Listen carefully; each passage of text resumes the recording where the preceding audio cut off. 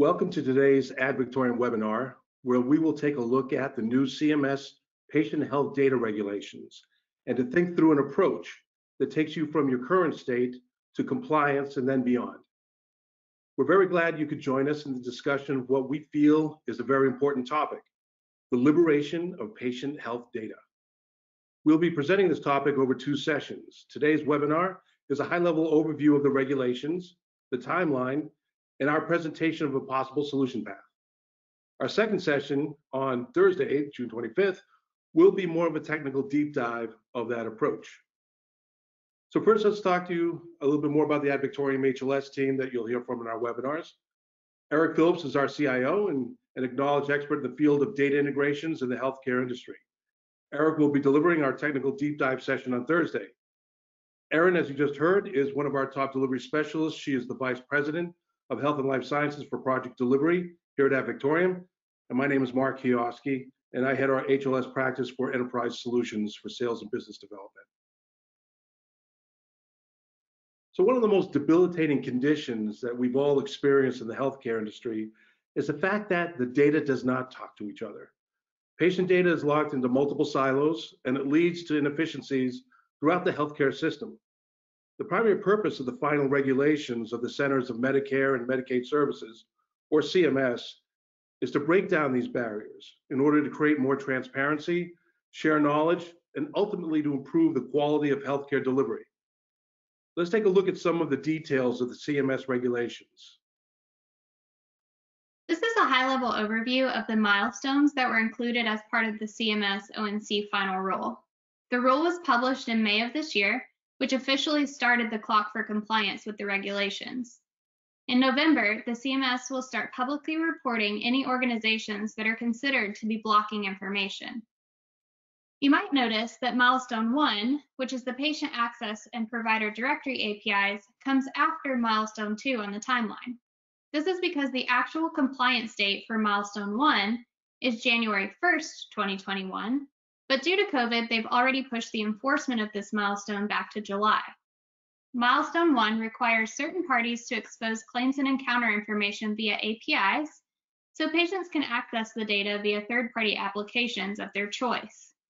In addition to that, Milestone 1 also has the goal of making provider directory information publicly available, which will help patients find providers more easily and will also help providers find other providers for better care coordination.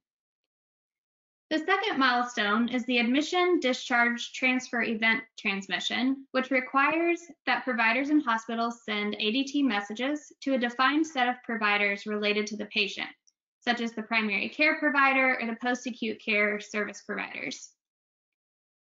Milestone 3 is designed to enable core data set information, things like demographics, vitals, notes, goals, medications, and more, to be shared amongst payers if a patient switches from one payer to another.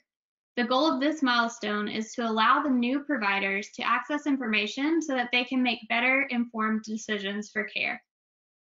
Lastly, we have the fourth milestone, which increases the frequency of the exchange of enrollee data for individuals that are dually eligible for Medicare and Medicaid to a daily feed instead of a monthly feed, which will ensure that beneficiaries are getting timely access to the appropriate services. And after we've completed these milestones and patient data is interoperable and accessible, what will be the impact? The impacts will be extraordinary and will create tremendous new opportunities. For providers, the ability to integrate their EHR with all patient touchpoints will provide a greater visualization of overall health and create greater patient engagement and experience.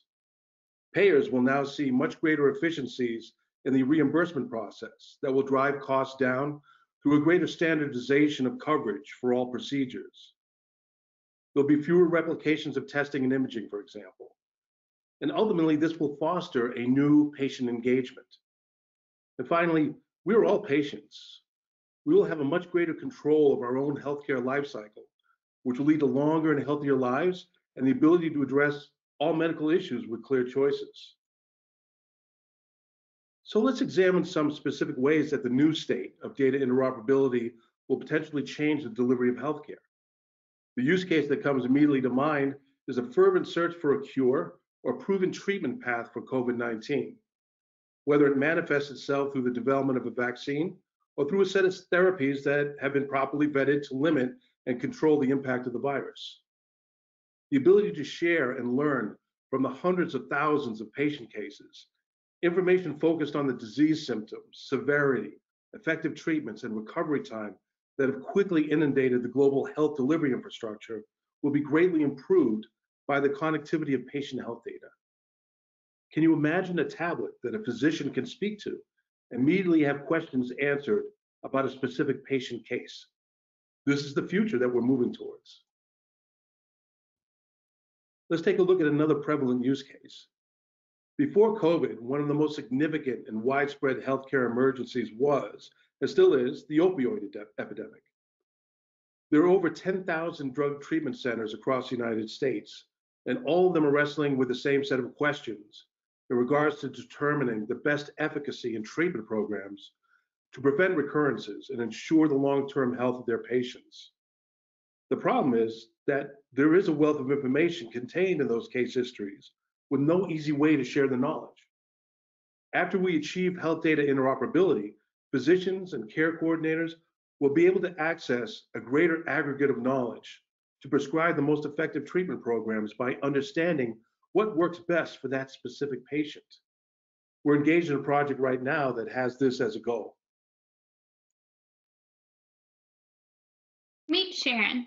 Sharon works for a large regional healthcare organization with 200 physicians, over 2,500 patients, and they're affiliated with a regional hospital acute care network.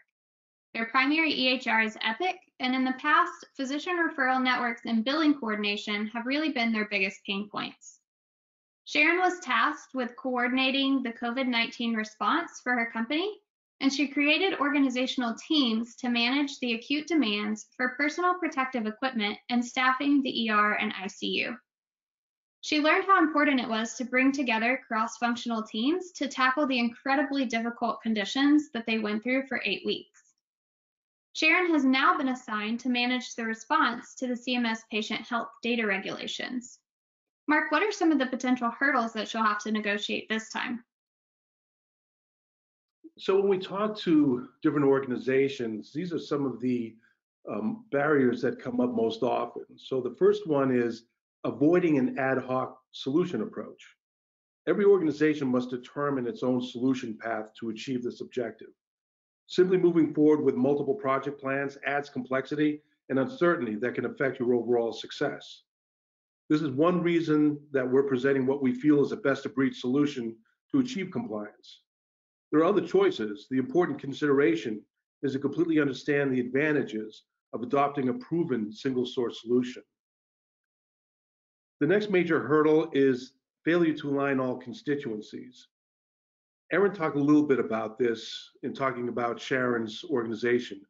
Communicating and collaborating with your various constituents and stakeholders is one of the most important reasons to adopt a formal program framework. Understanding their required capabilities and pain points and ensuring your technology decisions are aligned with those objectives is a critical success factor. The next major hurdle that we see is a lack of a concise scope. Most major transformational undertakings on this scale fail not from execution, but from inadequate scope. Project cost overruns and failure to achieve benchmarks usually arise from not having a clear understanding of the level of effort required for each phase. Working within a program with a proven framework and discovery methodology is one way to ensure concise scope. And finally, and probably most importantly, is mitigating security concerns. The first consideration that comes up whenever the subject of liberating patient data is brought up is, what about HIPAA? So let's make it clear that the methodology and solution that are prescribed for this program must also ensure the privacy of that data without compromise. This becomes one of the pillars of the strategy that you'll put forward in the execution of this program. So now let's go back to the CMS regulation timelines and talk about a way to develop your own program for compliance and future state capability. This This Gantt chart depicts the Ad Victoriam approach to achieving compliance with the final rule. As you can see, our Health Data Access Program includes a strategy framework and a multi-phased approach with overlapping dependencies. The strategy development phase comes first. Mark's going to tell you a little bit more about this in a moment, but this step is where we will help you follow an organizational process to identify the milestones that affect you and come up with a plan of action. We can help determine not only how you can achieve compliance, but also what you can accomplish after patient health data is interoperable and accessible. We'll work with each customer group, from the clinical team to operations to business and finally technology, to fully understand requirements and to prepare them to take advantage of the new integrated patient health data status. Once milestones are identified, we recommend a phased approach that aligns completion dates with the regulation enforcement dates. You can see that there are overlapping dependencies here. Due to the urgency of the matter, we'll need to begin discovery for the next milestone during the deployment phase of the previous milestone.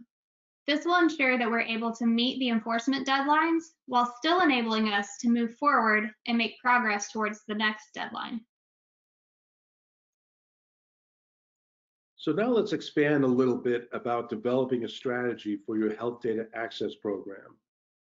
Incorporating a strategy development element to your program allows you to establish an organizational framework that takes into account all of the elements to drive success.